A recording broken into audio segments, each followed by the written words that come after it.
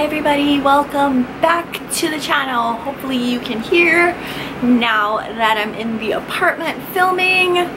The light, hopefully it will stay. It's kind of late in the day because I had to run around and get this TBR. This is a TBR video for the Gilmore Girls Readathon, which is happening. Sorry for the background. It is a little messy, but I'm going to hopefully read all these books for the Gilmore Girls Readathon, which I will leave the creators down below because I don't know them offhand, and I will also leave their introduction videos. But I am very excited. When I heard about this from Bookables and several other creators, and then I was doing my own research, thankfully it's kind of a lazy readathon because it's 14 days long, which is very exciting. It goes from October 1st to October 14th, and yes, very, very exciting. Things are happening. So the first book is the group read, which is Talking as Fast as I Can by Lauren Graham. But if you've been following me for a while on my social media platforms, you know that I'm a fan of Lauren Graham. I'm a fan of Gilmore Girls.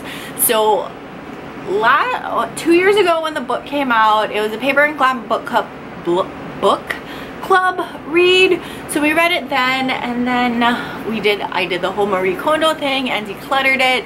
If you want to see my review for Talking as Fast as I Can, I did put one up on the blog, so I will leave it down below. And so instead of reading that, I'm going to read Lauren Graham's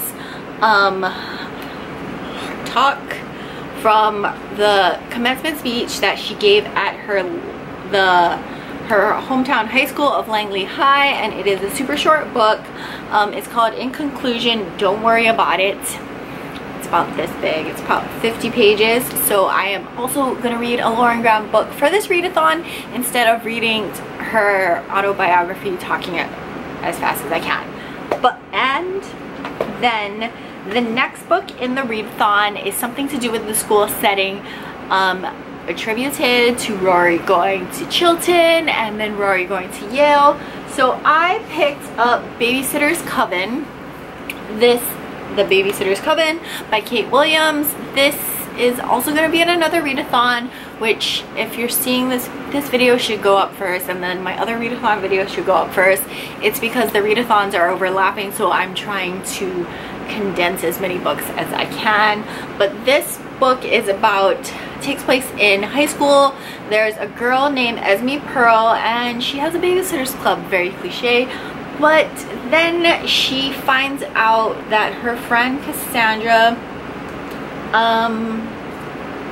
is kind of like, who's like major Instagram popular and things like that, wants to join the babysitter's club, and then Cassandra's mom leaves them a random note to find the babysitters love love her mom, and she thinks they might be a witch coven. So we are gonna find out more about that. But this is my book for the book in a school setting.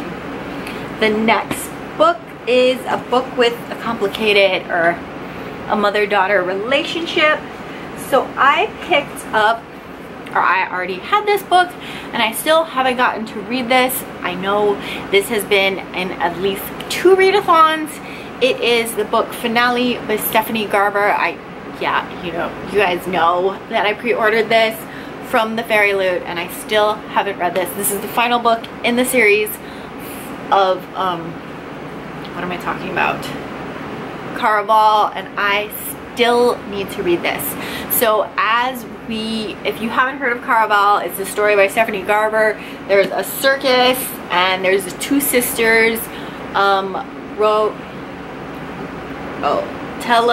Donatella and Scarlett, and their mother disappeared when they were young. We find that out in the first book. The second book deals with Tella finding out that her mother was trapped in a card and she might be a fate, so that creates a complication in their relationship. And in this book, I don't know what happens because it's kind of complicated, as you can already tell that Donatella and Scarlett and they have a complicated relationship with their mom, not to mention that their father didn't tell them any part of this. So yeah, I'm planning on reading finale for a tribute on the second prompt, which is a book based on a mother-daughter relationship like Lorelai and Rory. The next book prompt is a complicated love interest, not necessarily a triangle or anything, as attributed to Rory's relationship with Dean, Jess, and Logan. Oh, the complicated threesome. Whose team are you on? I think that I'm more on team Jess because he treated her really well. He called her out and everything, although, you know, team Logan, he's pretty hot. But I mean, I think he just gave her what he wanted and didn't really pay attention to her. So I picked 2 books for this prompt. Hopefully I will get to read one. I picked Again But Better by Christine Riccio. If you haven't heard of her, she is a YouTuber that wrote this book, and people have a lot of issues with this because it is about a girl named Shane, and she decides that she wants to do part of her life over, so she tries to start it again. And in this book, supposedly she goes after a guy already in a relationship. But I will leave Christine's channel down below in case you want to look her up and see about anything. But yes, I am planning on reading this, or I am planning on reading this book. This is the book Heartless by Marissa Meyer. This is what is it? Alice in Wonderland retellings, talking about the Queen of Hearts and how she came to be. In this book, Catherine, who's known as the Queen of Hearts, she lives in a Catherine lives in a place called Heart. She's betrothed to marry, or the favorite of the king, and the king is about to propose, and then she meets Jess, the jester joker type person, and she kind of develops feelings for him. So hopefully for the readathon for a complicated love triangle, I will be finishing one of these books, maybe both, we'll see. Then for a book set in a cozy setting in fall or winter, I looked up on Goodreads and seeing what was on that list. There were tons of books on that list, several which might have been easier to read, but I decided to challenge myself and see if this was also on my very, very long TBR list. Every bookish person has a very long TBR list, and I had never read this, so I picked up Truman Capote's In Cold Blood. It's a murder mystery that takes place in November of 1959 in Kansas, and other than that, I don't know much about this book. So I'm hoping this is good. Truman Capote, a lot of people have heard his name. His name is synonymous with some good literature, so I'm hoping to read this, and this gives me cozy winter fall vibes since it's set in November. The next book, or the next prompt, is attributed to our favorite Asian girl and the only Asian on the show, which is Lane and her mom, who also have a complicated mother-daughter relationship. But I chose Girls of Paper and Fire. This is by Natasha Nyan. Natasha Nyan is an Asian author, and this, I believe, is set in China or something. This is the first book in a series. There is also Girls of Shadow and something, I forget, Scorn, and there's another book that's coming out. Why do I always pick books that are in a series? But I hope this is good. They're supposed to be dueling for a Demon King's whim, and one of them is supposed to kill the other. So other than that, I don't know anything about this book, but I look forward to reading this. There has been some good reviews on it, and I know that some of the other people participating in this readathon are going to read this book also. So I'm looking forward to reading this. The book that I also picked for next in a series, I'm gonna use Finale because I need to read this book deeply, madly, and I didn't pick any other book for this prompt. but I need to read this. I think it will be very good and I will love it very much. Oh my gosh, besides that, look at this. Fairy Loot did such a good job with this. They got the card suits over here, the cover. Oh my gosh, yeah, I need to read this book so I can keep it on my shelf. This is the only way this is working.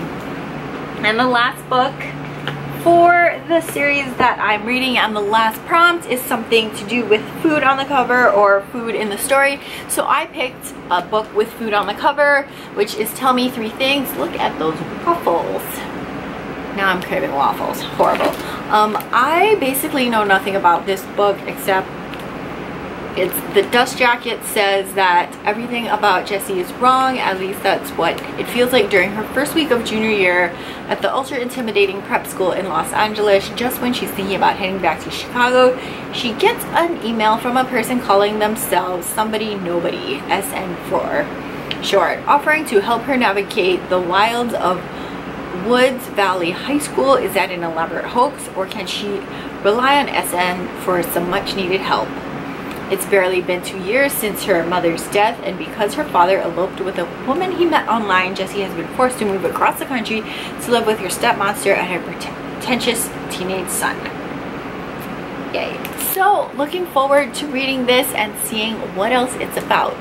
But yes, I will be vlogging in the next coming week of maybe the Gilmore Girls Readathon, or at least part of it. You will definitely get an updated video on how I did during this readathon. But yes, let me know if you're doing the Gilmore Girls Readathon and how you're doing. Keep up with me on Twitter and Instagram and my blog for a final blog post, and I will see you guys hopefully in the next video. Bye!